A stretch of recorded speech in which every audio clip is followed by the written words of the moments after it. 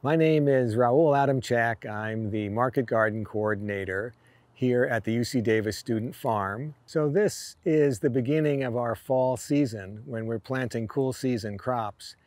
And we have solarized a bed for our direct seeded fall season crop.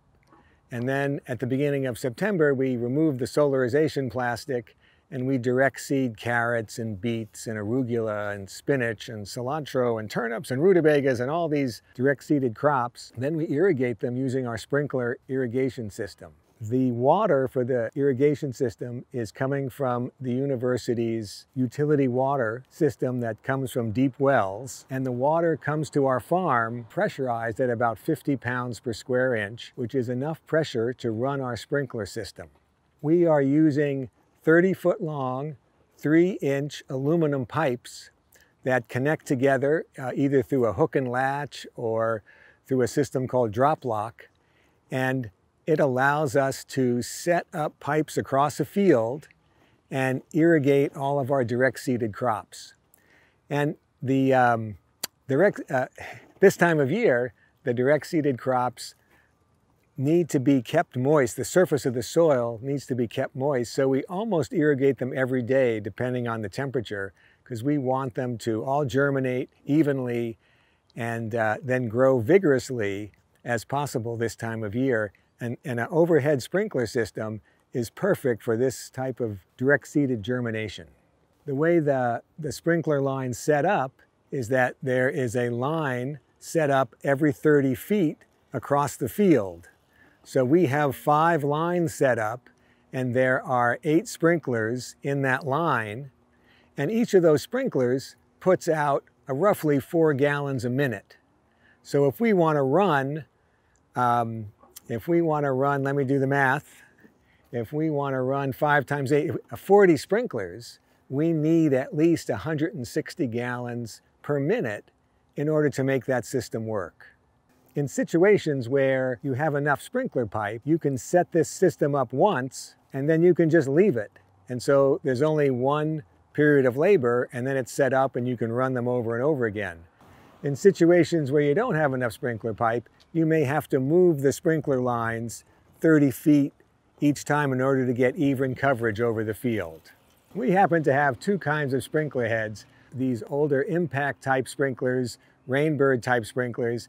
We also have Nelson plastic sprinkler heads. The difference between them is that the Rainbird sprinklers are made of brass, and if you buy them now, they're about $25 each, and the Nelson sprinklers are $7 each. So as we replace them over time, we're making the short-term economic choice of putting less expensive sprinklers on. The impact sprinklers can also be purchased with a system that allows you to adjust the spray pattern, but that's even more expensive.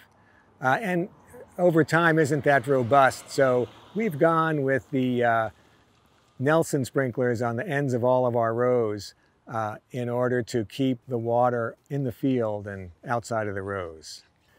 There is a significant difference between the lifespan of the plastic sprinklers versus the cast metal sprinklers.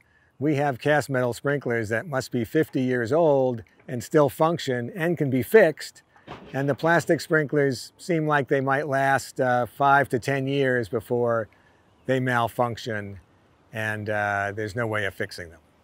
So we've installed a 6-inch underground line all around the farm, and every certain distance we have a riser come up that has a 4-inch valve on it. On top of the 4-inch valve is a valve opener, and when I open up the valve, the water comes out. And it starts to fill up our 3-inch diameter sprinkler lines. When you're filling up these lines, it's important not to turn these systems on full blast and just let them fill up, because you'll get water hammer, which is what happens when the water rushes down to the end of the pipe and it hits the end plug, and it could send a shock wave back and break the riser off right at the ground. So each sprinkler pipe has a rubber gasket in it, and the rubber gasket is U-shaped. It has an outside edge and an inside edge, And as the water pushes through the pipe, it pushes the outside edge against the outside pipe and the inside edge against the inside pipe.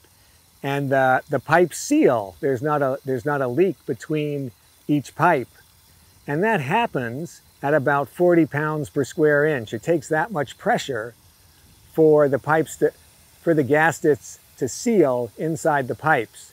And that's why when you're turning the water on in the pipes for the first time, it might look like the pipes are leaking at each joint, but as soon as they pressurize, the gasket seals and they no longer leak.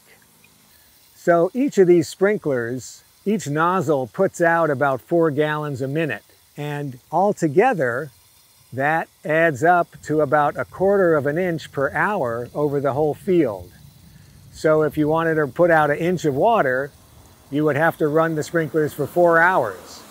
And if you know what your evapotranspiration rate is, then you can tailor the amount of water that you're putting on your crop to the evapotranspiration rate, and you'll waste less water.